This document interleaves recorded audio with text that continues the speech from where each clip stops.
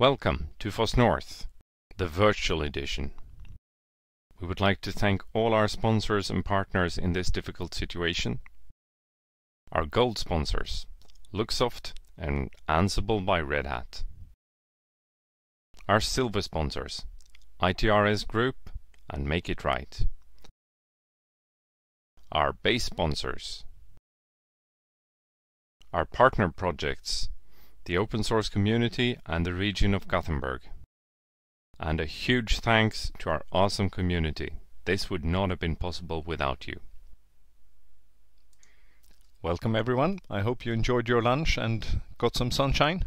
Next up is Daniel Stenberg, who will talk about how to curl better. So I simply hand it over to you, Daniel. Hi, thank you, Johan. Hi, everyone. I'm looking into a screen here, talking to you. So, how to curl better. First, I just wanted then to let you know that I am Daniel Stenberg, of course. I founded curl back in 1998. I'm still the lead developer, and I do curl development full-time every day these days. I'm employed by Wolf SSL. We sell commercial curl support for those who want it.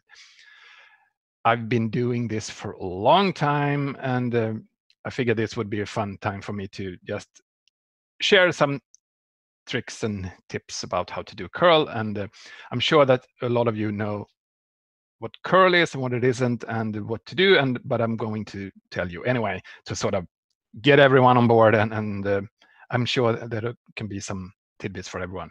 So first, a little bit of a roundup here, what curl is, what it isn't, and how it come to be the way it is for everyone, because it's different for everyone. And why is that, right? And then I'm going to run over a bunch of different options and a little bit how to and why they exist as they are, and what options to not use so much perhaps, and why. So, and then of course a little Q&A in the end. So if you have questions really about anything curl, but possibly about what I'm going to talk about, so go ahead and fill them into the question thing that Johan is running here. So, and I will get to them in the end. My plan is here to not talk for a completely long time, but maybe 30-40 minutes, and then we can have discussion on questions and answers, and then I'm going to be out of your face and you can go on and do whatever you want. Okay, so curl then, just to get everyone on board here, is an open source project. We do a command line tool and we do a library. We transfer data into, well, we actually do internet transfers, right? We specify the transfers as URLs. That's why the URL in the name. Curl can do a lot of things, supports 24 different transfer protocols and a busload of features. And here are some of them that are sort of just packed on one screen. We can ignore that for now, but we can just agree that curl is sort of a Swiss Army knife for internet transfers. It can do a lot of things, and I'm going to get into some of those things today and explain a little bit about concepts and everything. But first, who makes curl, and how did it end up like this, or how is it like this like now? So curl is pretty much the result of 2,200 contributors having helped out over the years. And helping out means basically anything: writing docs, reporting bugs, coming with code, stuff like that. And we're about 770 authors who've written code merged into the Git repository. About 150 of these authors write something per year, and we're about 12 people that actually do 10 commits or more per year, and we're basically me doing that every year for the 22 years now.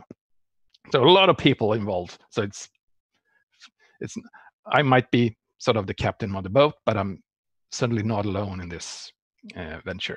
So curl has to some extent already sort of conquered the world.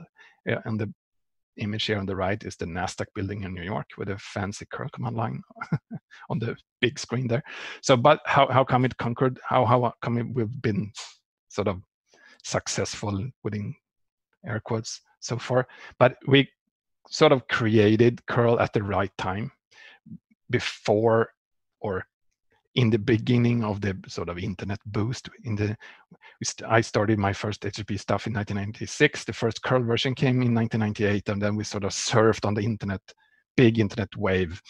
And it's been open source. Everyone can run it everywhere, and it's really, really portable, so you can run it on whatever operating system or platform you want.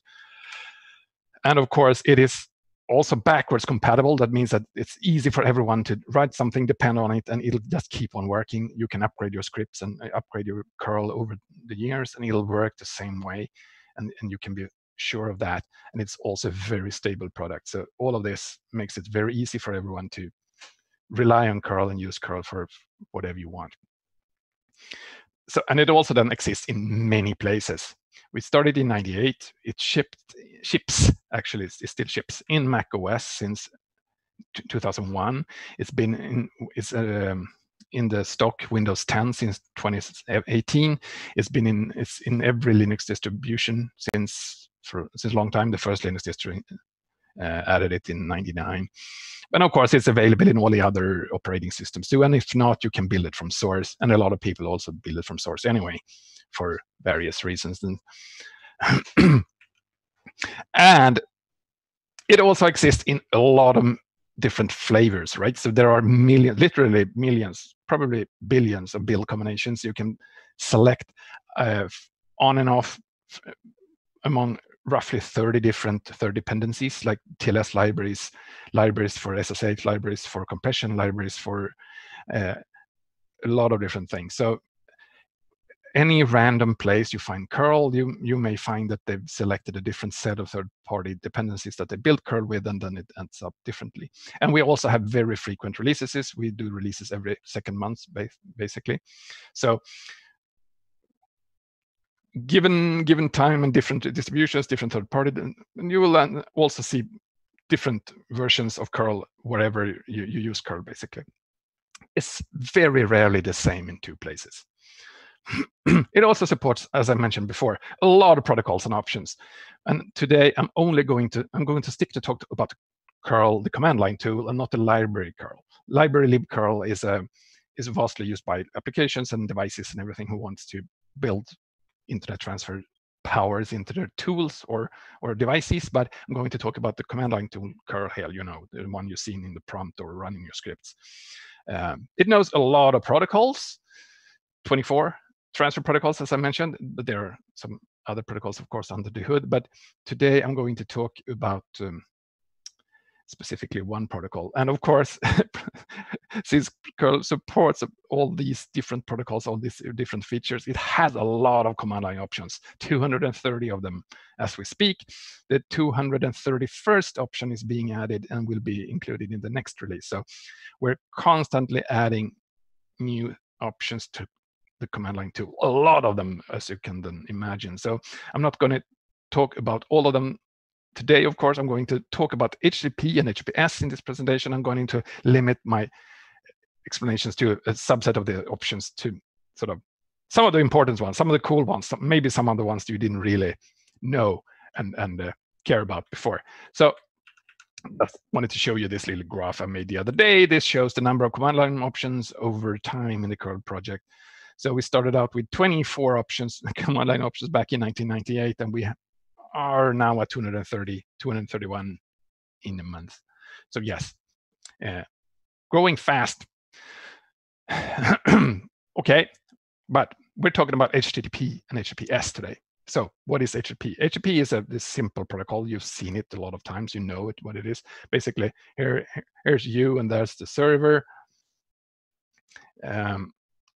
And what do we do with that? Right, we send a request to the server. We send a method and a path. We send headers and possibly a body. And we get that back from the server, right? Response code, we get headers and a body. That is HTTP. And it looks like this if you look at it from a more protocol dump way.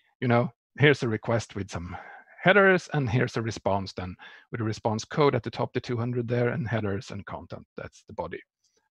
You've seen it. This is the same thing. It basically has looked like this since the mid-90s. It looked very similar before the mid-90s too, but HTTP 1.0 introduced this look basically, and that came 1996. So anyway, that's HTTP then. And curl is minimal behavior by default, I call it, or I like to call it at least. So that means that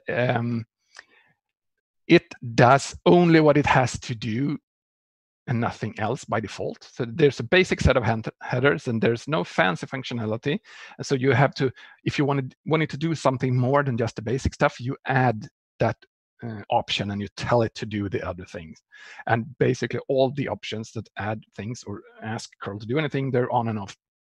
So if you want to add two different things, you have to do it with two different options, and you can turn them on and off individually, which means that you have a really fine-grained control exactly what curl will do and understand and not do, on and off. If you just want the basic stuff, you don't tell it to do it. If you want it fancy, you ask for it. And of course, just a basic command and option thing, there are long options and short options and by name, right? So you could, for example, use -s. I will say dash for that minus sign in front of s here. I call it dash. So you can use -s instead of the longer version called --silent. And a lot of options, of course, won't have the short option because 230 options, there are not enough letters in the alphabet to actually have short options for them all. But there are a lot of short options. I think there's a single letter left for short options, and it's a quiz for you to come up with which of the letters aren't used yet. But so that's the options and how we use it. Okay, a sip coffee. Here we go. So we start out with curl, the most simple way you can do it. You just ask, you want to do a HTTP GET. That's curl, and you enter, in this case, not even a URL. This is just a host name, right? But curl will assume that this is actually a URL, so it'll transform it to a URL for you. Maybe you meant http://example.com, and it'll do that for you. And you get the response body on the screen because you didn't tell it where to go. So it got just sent to standard out. So this is more like how maybe Unix commands are typically sort of usually work, send everything to standard out.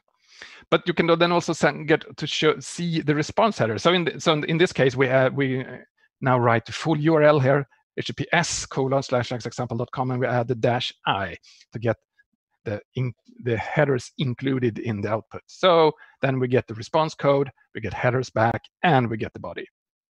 This is still a GET request over HTTP.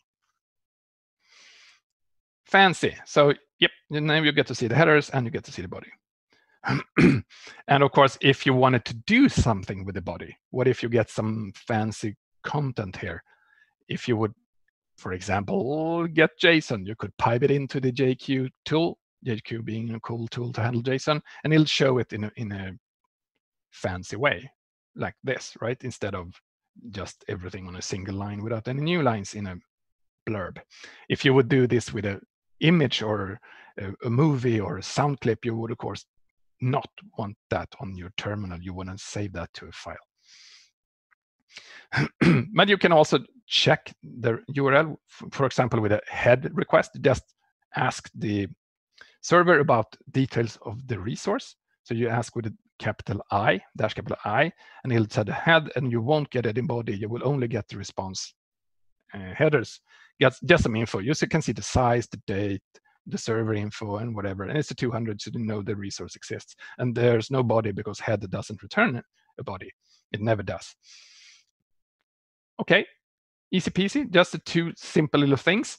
And again, curl only does what you ask it for. So it does everything as basic as possible until you ask for something more. So if you, for example, do like this, you query a resource that's redirected.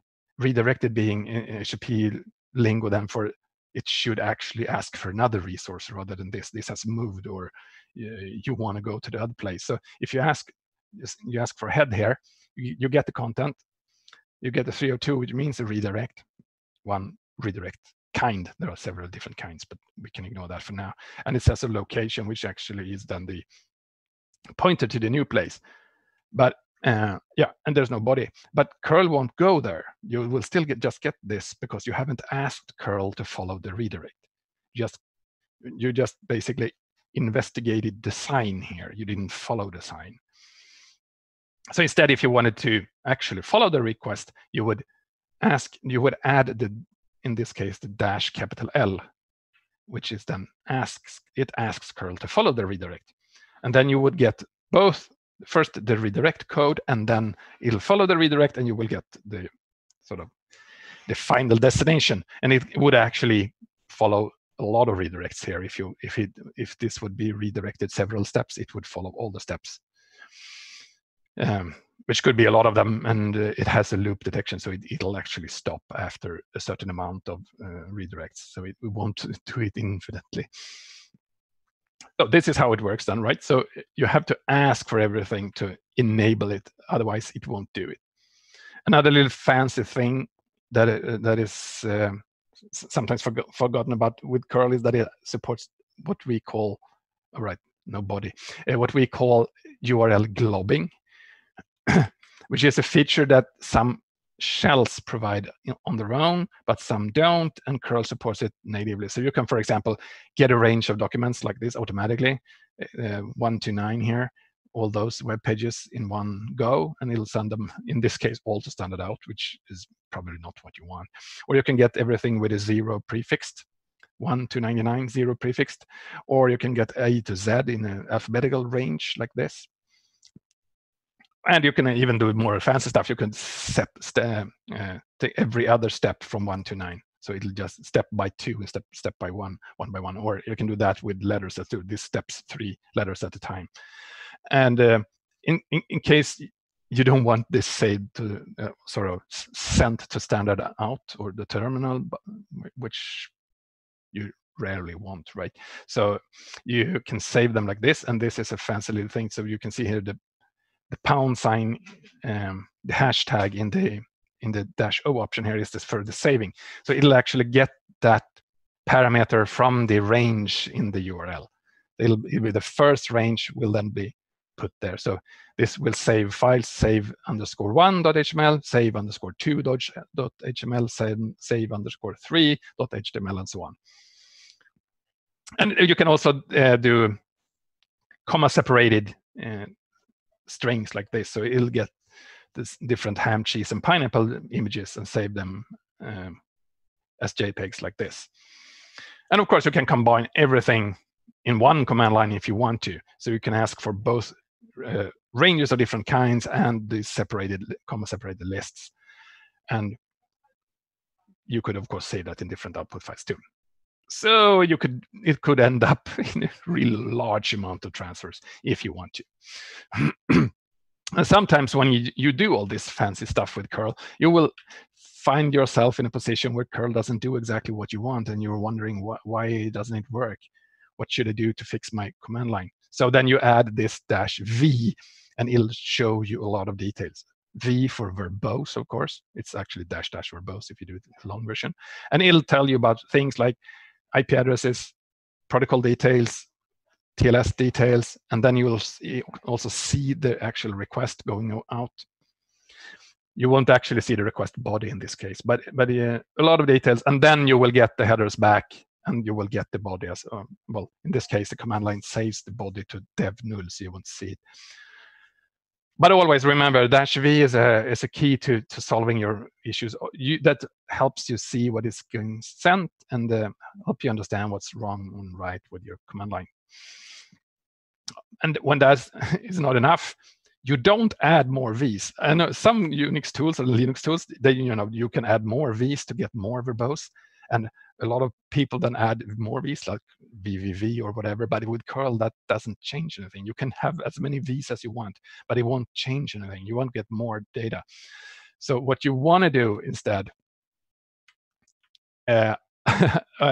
is I'll show you later because there's more tricks to getting more info. But I just wanted to say a few other ways to extend your HTTP request is when you want to add provide custom HTTP headers in your request. Maybe you want to send a magic disco header in your request, or you want to set a special user agent in your request, because let's be honest, some servers will deny your request if it sees that it's curl. But you can say that you're discoing the night, and then you might get your response back. And you can even remove the user agent header completely by doing it like this, without having any right side of the colon. It'll remove the header from the request. And you can do this little magic thing by putting a semicolon there. It'll send a blank field for this header in the request. So you can sort of, this way, you can handicraft your request to look exactly the way you want, or mimic another client, browser, whatever you want to do. If you want to post basic data, like for example, you want to send an update to a web page or log in or anything. In this case, for example, I want to send, my name is Daniel, to this server. I just put it with -d, and it makes a simple post to that server. And you get a response and everything back. In this case, we have the -i. So we get the headers back on the terminal, and we get the content too, because we didn't send the content anyway. We can post a file, which just prefixed it with an @ sign, so @ file name, and it'll send that as a post. We can post from a standard input, so just pipe whatever, and we post with an @dash, and it'll post the standard input instead. Or we can ask curl to treat the file's binary, so don't ignore new lines or anything, and just send it exactly as is. Or we can use that and send a binary from a file as well. And we can add a header, custom header. Like in this case, if you want to send JSON, sometimes you want to tell the server that this is actually JSON coming in the post. Then you could do it like that.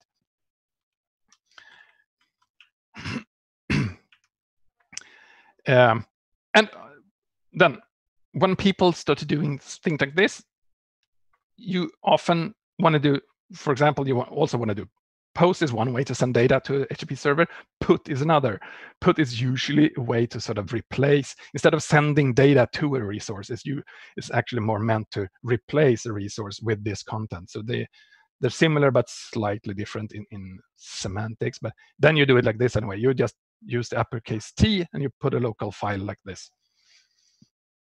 And it'll push, and in this case, we had -i again, so we get the response headers, and we get the response body because we didn't save it. And if we are not happy with post and put and get and head, we can change the method we send to the server with the X option. So we do that this time. So we want to send a put, but we want to change the HTTP method. So we send it as a swoosh instead, like this. Easy peasy. But here's the key here. The -x should be used sparingly, and only for the cases where you really want to use something else than what curl can do by itself. So you shouldn't. It's a little bit tricky thing to use there. So I'm going to explain why. So using X too much can lead to pain. So for example, here's the typical case that we see a lot of people. This is one of the most abused curl command line cases in the on the internet. You want to post something here, like post data. You send it to this site, and we add this -X here for no good reason, because this will do a post anyway without us saying so, like that. We don't need that, right? So then we do like this. Oh, we want to follow a redirect as well, so we add this -L at the end. We want to follow the redirect that we get back from this post, but this is probably not what you want. And this is a very common mistake, because now it'll send post when following the redirect as well, which in often cases this wouldn't do otherwise. So basically, avoid it. So it means that X means that it'll use that in all requests, even when it follows redirects. Otherwise, the redirect code will tell curl what method to use, and -X will override that, and you will be sorry and unhappy, and it'll not work the way you want to. So only use -X if you want a different method than curl would use itself. To put shortly and just briefly, and just remember this: avoid it. Don't use -X unless you really have to, but you very rarely have to.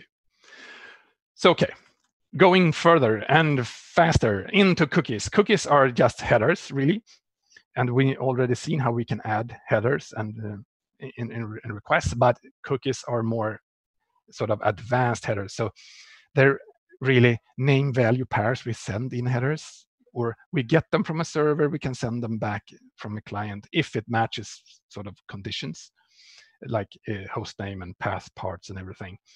And again, curl doesn't know about cookies unless you ask curl to know about cookies. And then it works like this. You, for example, all right, first I wanted to mention that, yeah, you actually have separate options for reading cookies from a file and writing cookies to a file, and sort of saving cookies after a session. So you would do like this. Here's a final example. Save all the cookies from this site. So you would request a page from this site. Any cookie you get back, or cookies, a number of cookies, it'll save in the cookie jar.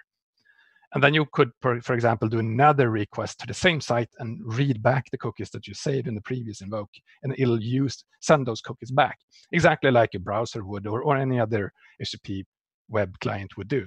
And so, you could use both of them in the same command line, and it'll work with cookies. And here's an example. I just wanted to show you roughly how such a cookie jar would look like. This is just a very basic, simple, fake cookie. It would look like this.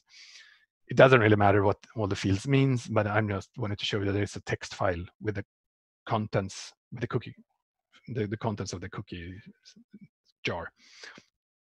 So, okay, and in a typical login case, if you wanted to, like how you log into a website with a browser, if you would do that with curl, you would typically combine a post and saving cookies. So then you would do like this. You would save cookies, for example, when you go to the login form of a special site, your own favorite site, and on that login form, maybe you want to provide your username and password, and you want to make sure that you use the cookies and you save the updated cookies.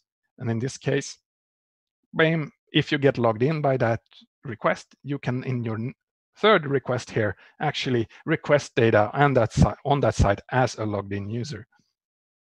This is sort of just the basic steps how most modern websites actually work these days. You log in with a post and you keep session as a cookie.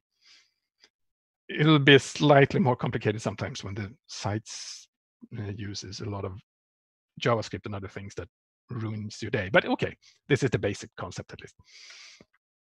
And today, of course, as I mentioned or seen, or everybody knows, we're using HTTPS, right, for everything these days. So you want to try to get stuff from your own site with HTTPS instead of HTTP, but then you run into problems, right? If you do it like this, if you try to get a web page from your local host, for example, you will see that you have certificate problems because your site on your local host won't have you don't have the certificate for this IP address, right? So it won't work to do like this. So then you can ask curl to ignore the certificates checks if you want to, but we don't condone that, and it doesn't work for cookies either. So if your host actually is named something, it doesn't work when you access it with the wrong name.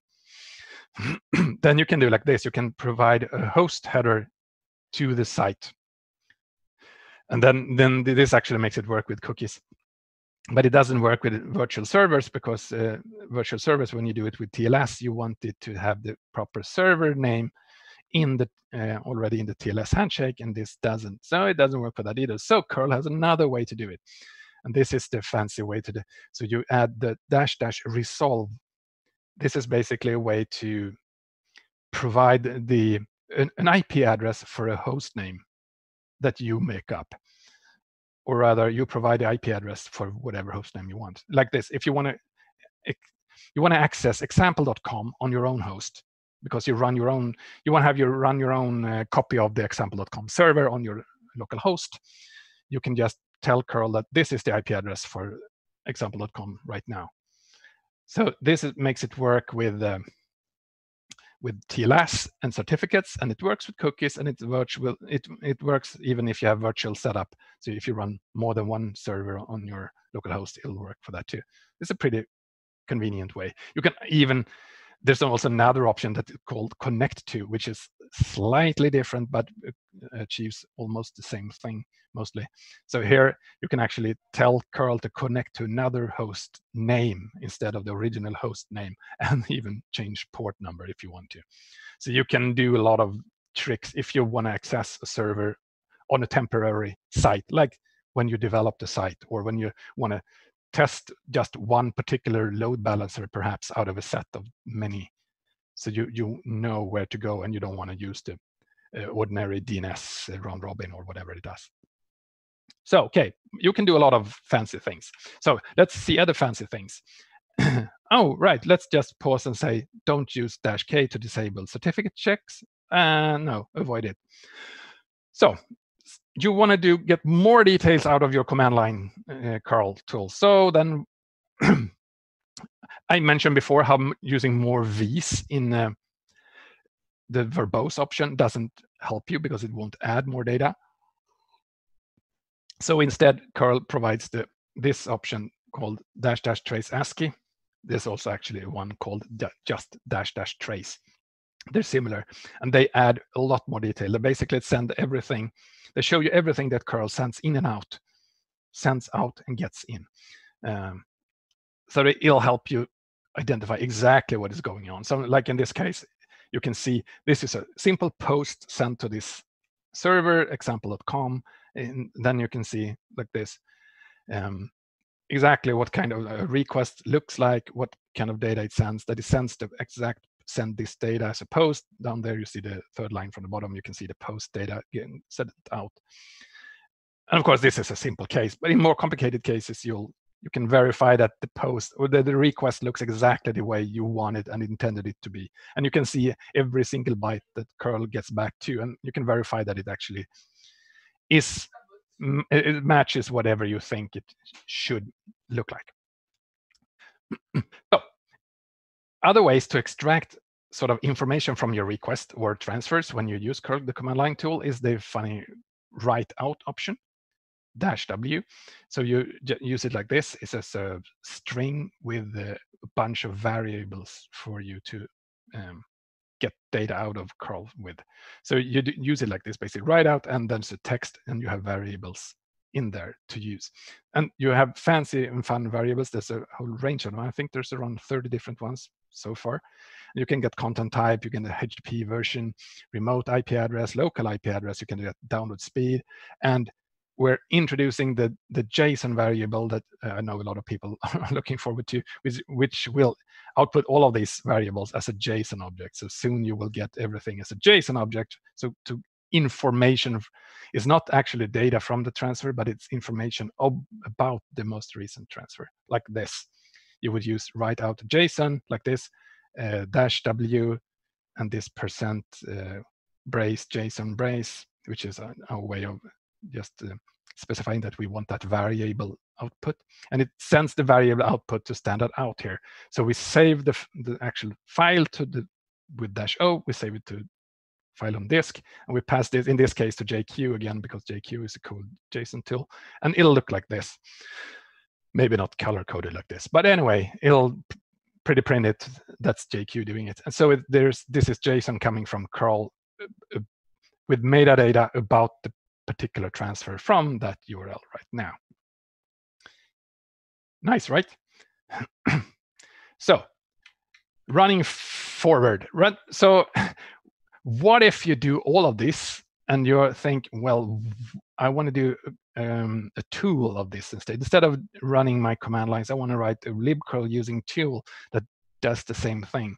And then curl has the fun command line. One of my favorite command line options to curl is the --libcurl option. So you use it like this. You write the curl command line, whatever curl command line you can think of, really. You add all the options, and then you add this --libcurl and the source code.c. And curl will then generate that source code, and then you compile that source code and you run it, and it'll that application will then perform the same operation as your command line did, like this. If in this example, if you would do that, just getting that example.com URL, it would generate a source code that looks roughly like this. It's a template. It does the transfer. In this case, a very simple transfer, and it doesn't add anything magic. But that's the header. That's the source code for it, and you could just build it immediately and run it, and you have your own libcurl using application. And it's a really good kickstart because whatever you want to do, of course, you don't. I mean, you want to do something slightly more advanced than this, possibly, but this is a really good way to get going, get started with your libcurl using application. And of course, and here's slightly advanced. Whatever you want to do, like with you, a lot of use cases come from, you sit somewhere with your browser, you've done something, you want to make sure that you can redo that operation with curl after you've done it the same way the browser would do it, like log into that site or download that file or view that image. And then all browsers nowadays, Firefox, Chrome, Edge, and Safari, they all have this copy as curl option. These are 3 different screenshots. They're fairly old by now, but so it basically probably looks a little bit different these days in all of them. But all of the major browsers, they have this copy as curl option in their networking debug tool. So if you go into this debug tools section of the browser, and you can see all the different requests for a website, and you can select one of those lines, and you can go into the right-click it and select copy as curl, and then you get a command line copied to your clipboard for a command line that would use curl to get that request exactly the way the browser would do it. Basically like this, bam. Here's an example of Firefox doing a request. And as an example, actually, it gets the curl front web page, and the exact same web page from Chrome. It looks like this.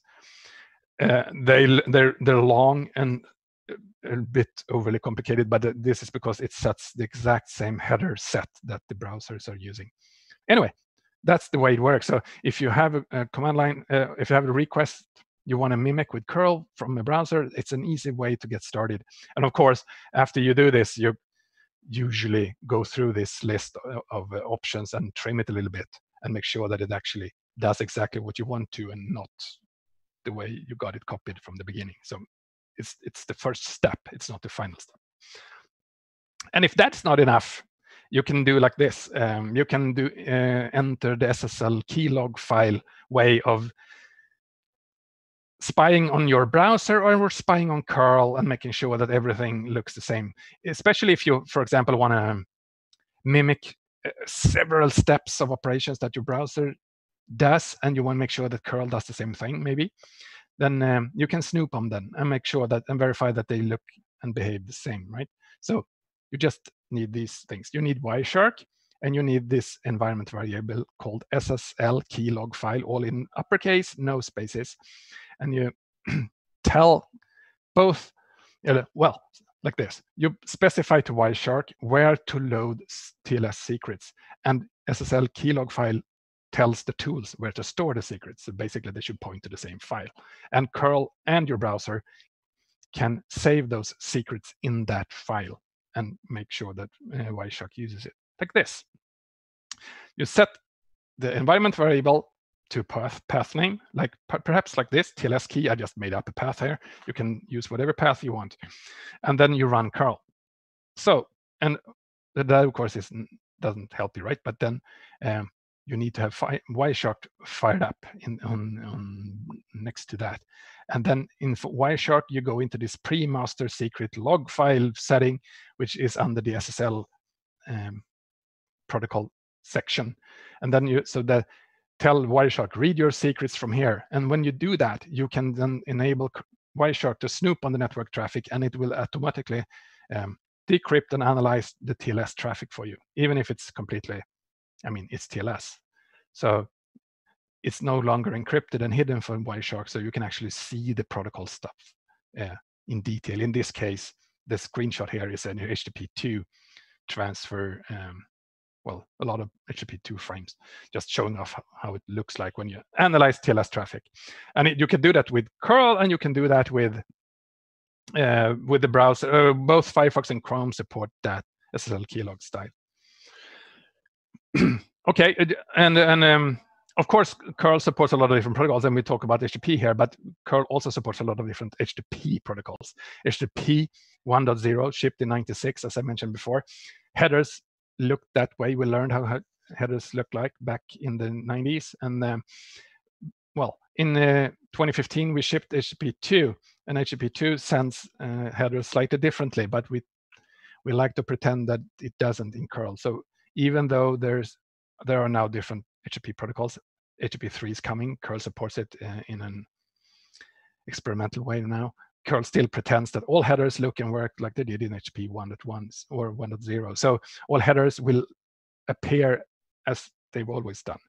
So whatever you tell curl to use HTTP versions, if you ask it to use 1.0, 1.1, 2, or 3, the headers will, you pass to it, and the headers you will get back, they'll still look the same way. And the actual HTTP version will be sort of, you won't really have to bother about that. It'll say which HTTP version it uses, so you will know it, but the headers and everything, it'll look the same, pretty transparently. So it'll make sure that even if your servers upgrade to version 2 or version 3 and your curl scripts do as well, you still can use the headers the same way as you did your headers 20 years ago. HTTP 3 support is experimental. It works mostly.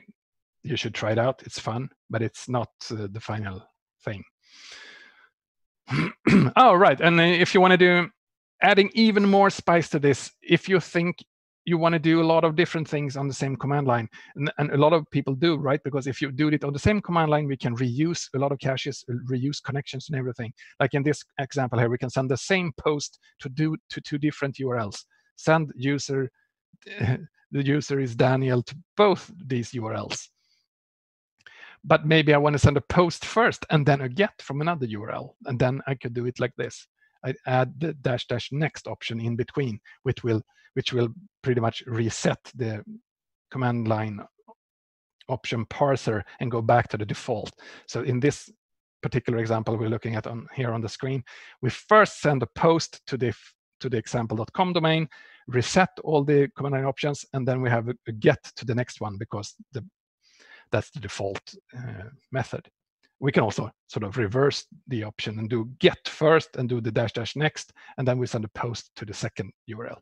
And of course, there's no limit to the number of URLs or -- next that you can use. So you can use that a lot if you want to or feel the need to. And then, of course, since it doesn't quit here in between, it'll reuse connections and caches and everything. It'll be much faster than doing multiple command line invokes. So, and by this, I hope that I've sort of teased your imagination a little bit about what to do with curl and how to figure out how to do it and use it better and everything. I realized that I've only sort of touched on 12, 14, 18 different options, and there are many more. Many of the options are, of course, protocol specific, so they won't really matter for HTTP. But these, I hope I at least showed you some of them, and some of these things was actually new to you and interesting. So get in there, start using more curl, and avoid -X, and don't use -K either, but try out everything. And of course, all that I said here in my little presentation here today, all of this and a lot more is also documented and detailed in this little book, Everything Curl, which is my attempt to document most of the curl project options and curl command line and everything in curl, really. So that's why it's called Everything Curl. So, and it's available online in PDF and the web version. So go read that if you want to dig into all these details even more. And of course, feel free to help out in the project. We always need and appreciate your help to get even better code, bug reports, patches, yelling whatever you think we need in the project. So help out. Thank you. Any questions here? Yeah, exactly. Hi. Thank you very much for this talk with so many deep insights and tricks. We do actually have quite a lot of questions, so let's get to them. So the first question is by Drew Fusitny. Are there situations where it is better or easier to use wget? Yes, there are, of course.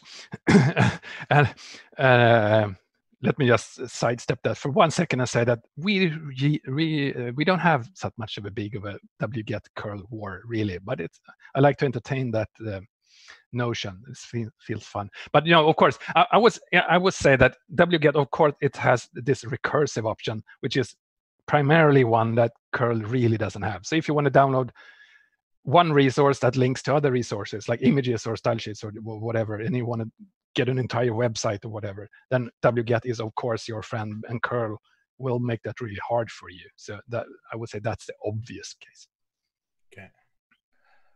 Okay, great. Then the next question is, how did you decide on the name and the pronunciation of curl?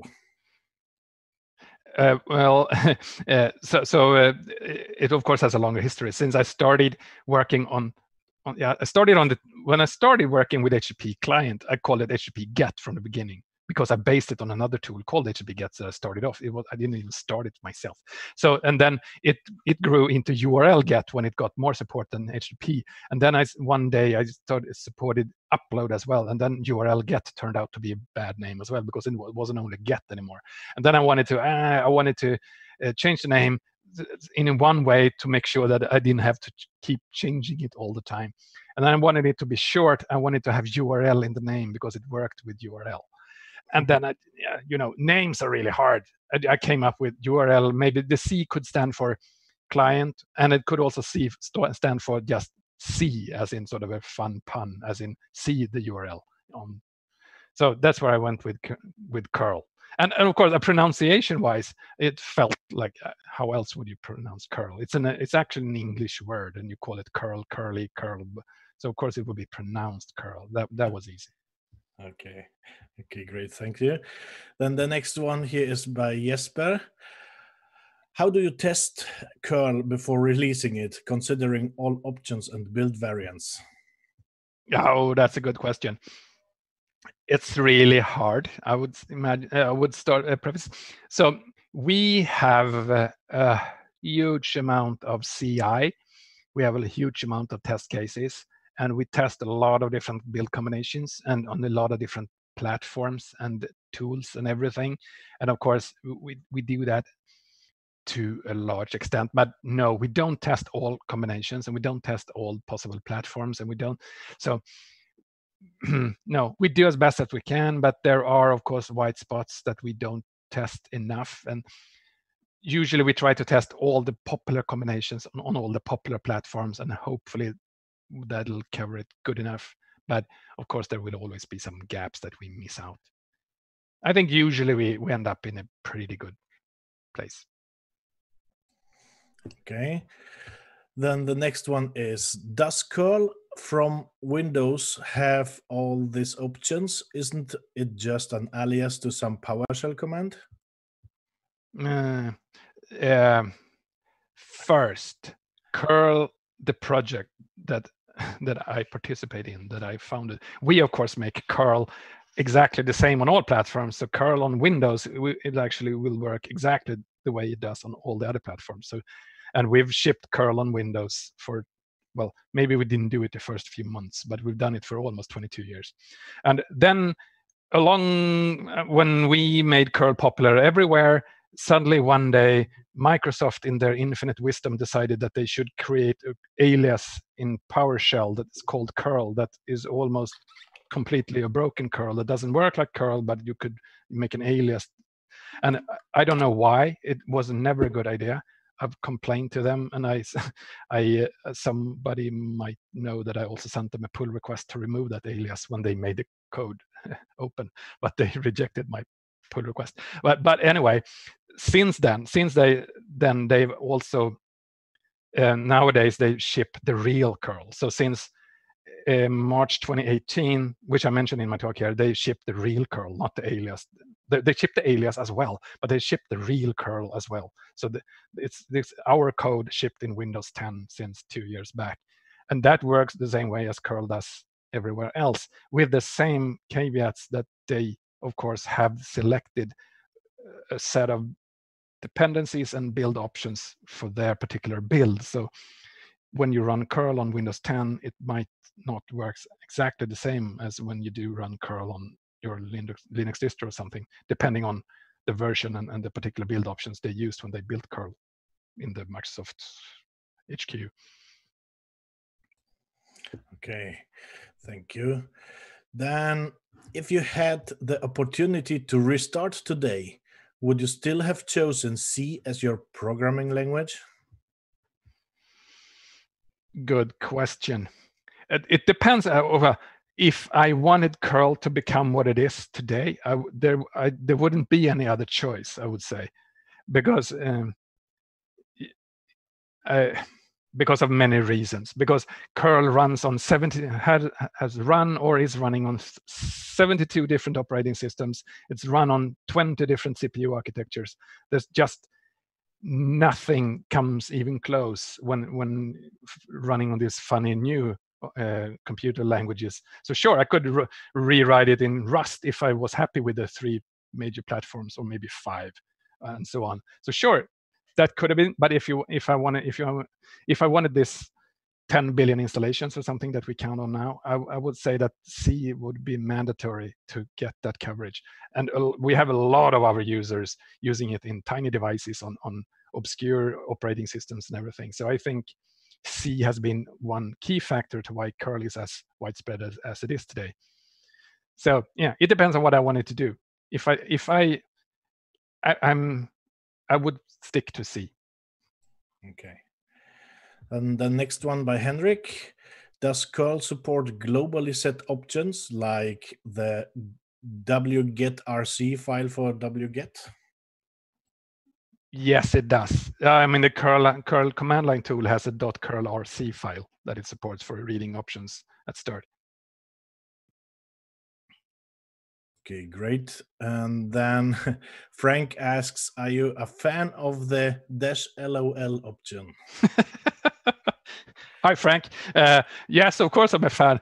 So yeah, since curl has a lot of options, and also also since you can basically all the letters are used for something, you can make up fun sentences by making sure that you just so the LOL is one of those fun things. I remember one of my favorite options.